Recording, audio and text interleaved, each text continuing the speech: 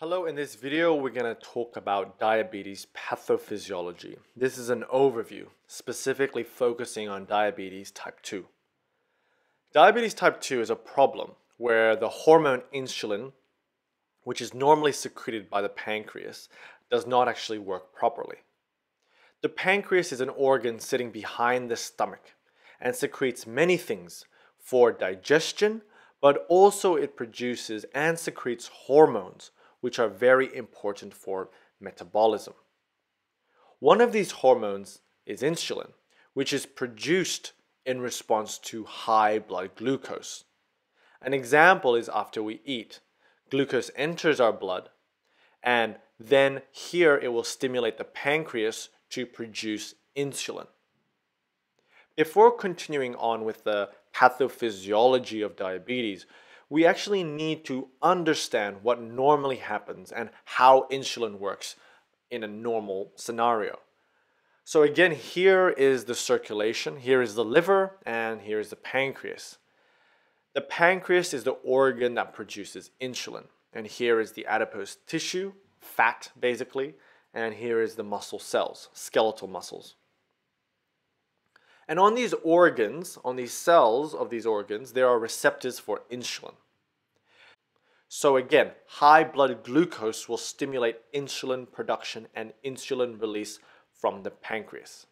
The insulin will then target these different organs by binding onto insulin receptors or insulin sensitive proteins, with the sole purpose of decreasing blood glucose levels. The binding of insulin to its receptor or protein triggers a cascade of events within a cell, leading to the increased uptake of glucose from circulation into the organs. This is done, for example, by producing more glucose channels or transporters on the surface of cells, allowing glucose to move from the blood into the cells of the organs. Insulin also promotes glucose storage. In the liver, insulin stimulates glycolysis and glycogenesis to store glucose as glycogen. Insulin also stimulates glucose to be stored as fat, which will be subsequently transported to adipose tissue. So going back to our first diagram, remember, high blood glucose stimulates insulin release. In type 2 diabetes, there is insulin resistance, which means that the receptors insulin works on usually does not actually work properly or as effectively. And so insulin essentially does not work properly on liver, adipose tissue, and skeletal muscle. And as a result, there will be high blood glucose levels for longer periods of time. Now, insulin resistance occurs because of a variety of factors, including genetics, family predisposition, bad eating habits, and also obesity. So, because of insulin resistance, glucose cannot be taken up by all these different organs, and so you have high blood glucose. Because there is high blood glucose, the pancreas is told to secrete more insulin, despite not changing the fact that insulin sensitivity is present. With persistent high blood glucose, the glucose will travel to the kidneys and be secreted out. This is called glucoseuria. Glucoseuria will result in osmotic diuresis. What does that mean? Well, glucose will essentially drag water with it because it is a solute.